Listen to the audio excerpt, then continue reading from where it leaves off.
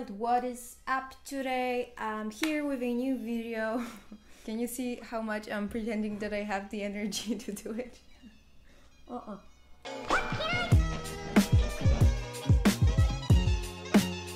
Because I spent the first 6 months of this year doing absolutely nothing, the other half has become a very productive one for me and a very focused one. I'm learning a lot about habit formation and productivity and all of that stuff, and you will definitely get a feel of that theme here on this channel. But I'm also human, and besides trying to be a productivity beast all days long, I also travel from time to time. I've just came back, no, I'm lying. I came back from my vacation like 3 weeks ago and I still haven't unpacked.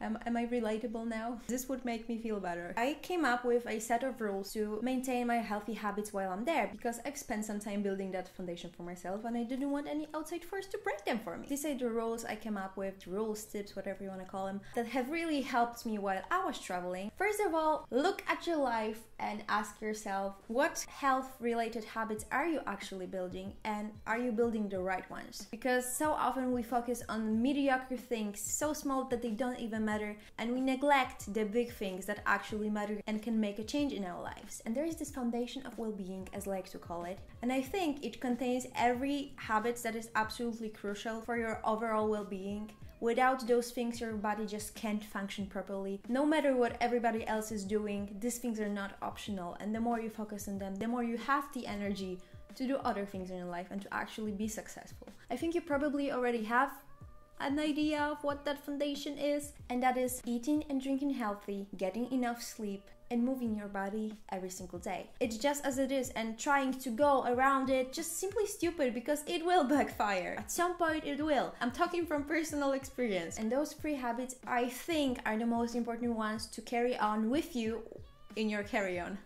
There are so many temptations all around us. We feel like it's only a week that I'm traveling. I will get back to it when I'm back home. It would be awesome if that would be that easy to get back to when you're back home. If you don't have that problem, do whatever you want. I mean, go and live the life. But the majority of us doesn't have that privilege. Breaking the chain of good habits can potentially cause breaking them altogether, or taking way too long to get back to that thing you were already doing. So it's just ultimately not worth it to drop a good habit completely for a week or 2 weeks or however long you're traveling. It's just not worth it. But here's a trick that you're gonna like so much. It's important to show up every single day for a habit that you're building, but the input is not as important. Let me explain that. So let's start with eating, because this is a huge thing. I already made a video on eating, on binge eating actually, last week. Kind of like dipped my toes in this topic, but it's so huge and I would love to tell you so much more about what I have learned. But let's talk vacation here. While you're traveling, you may want to try all sorts of different foods. If you're visiting some new country that you've never been to before, even if it's not a new country, you want to eat that pizza, you want to have that cocktail, you want to chill a little,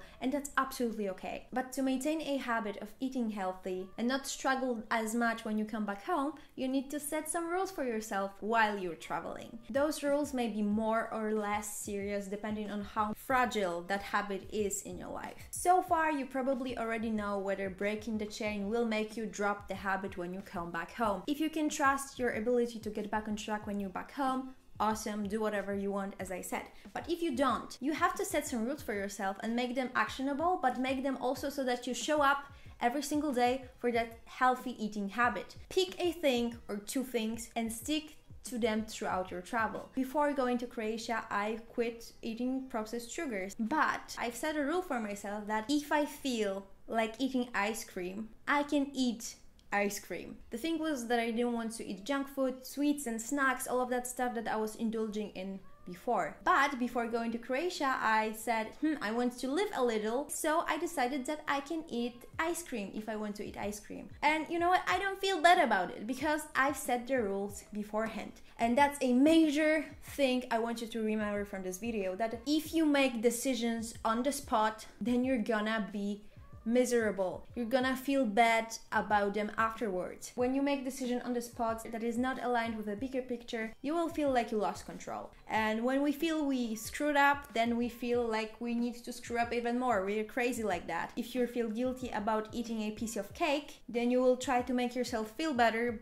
by eating an entire pizza by yourself. We have to respect how we are and trick ourselves into doing the things that we want to do. If you set a rules like I will eat a healthy breakfast and then I will have whatever I feel like for dinner, it's okay. You set a rule, you're doing it, you're in control. You can even write those statements down and you can make them in a form of if this, then that. If someone offers me a cookie, then I'm gonna say no thank you. You are prepared and you will not break on the spot. When we lose control, that's when all hell breaks loose, and we don't want that. We don't need that kind of drama in our lives. Next thing I'd like to talk about is sleep, and we are a sleep deprived generation. We all know that. Traveling can take that sleep away from you. There is no real solution for that other than planning to get that sleep back when you come home, and then to really nurture a habit of getting enough sleep, because it's so freaking important. Unless you're traveling for rest, then rest as much as you feel like.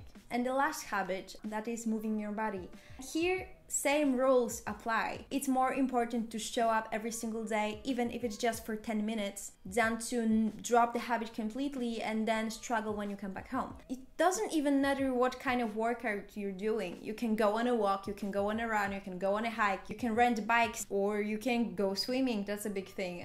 Do it with a mindset, I'm now moving my body, so that your brain knows that this is the activity you have chosen. You have to be conscious about it for it to actually work. It can be an hour if you like it, or it can be 15 minutes. The most important thing is to show up, because the habit of the habit is more important than the habit itself. That being said, I don't know if you knew that, but we are all supposed to make like 10k steps every single day. That's also not optional. So no, it doesn't mean that if you go on a walk you can eat that extra piece of cake. No, it doesn't work like that. This counts as moving your body. So if you can incorporate walks into your traveling experience, that's awesome. If you're sightseeing, you probably make a lot of steps already. Most phones do track how many steps you make, and we almost always have our phones on us. So go and check how many steps you're making, because I was surprised. I thought I was making way more than I was actually making. And then hopefully you're gonna take that habit with you when you come back home. If you have any other habits not health related that you're trying to build, you want to make sure that you maintain them throughout your traveling, same rules apply. Show up every single day, even if it's just for 5 minutes. Just don't let yourself break the chain. Even if it's just showing up for 5 minutes,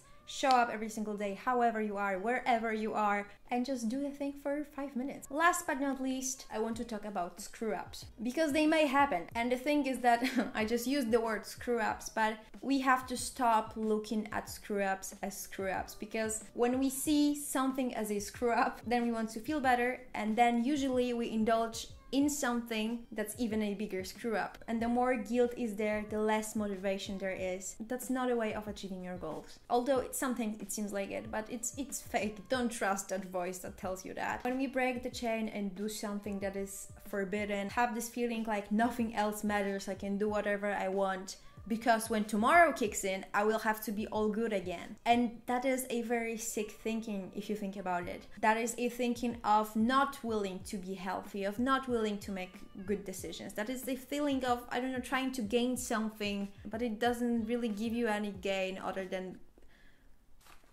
weight gain. I didn't see that coming, but that was good. This is us trying to be smart when in all actuality it's just stupid, because we try to sabotage ourselves. So if a screw up happens to you, I would suggest, instead of looking at your life in terms of today where I screw up and the magical tomorrow when all is right again, look at your day in terms of segments. So there is morning, midday, afternoon, and evening. And if you screwed up in afternoon, you have an entire evening to make up for it. That's a little mind trick, obviously, but the results are awesome. That all being said, we are all adults who are skilled enough to make an exception when we want to make an exception. But as I said multiple times in this video, it's better to plan beforehand, so that you're prepared and that you remain your sense of control over the situation and that you don't have any unplanned screw-ups. That's all I have for you guys today. I hope you enjoyed this video. If you did, please let me know. I love you more than I love coffee, and I see you guys soon. And life is your story, so make it a good one. Bye guys.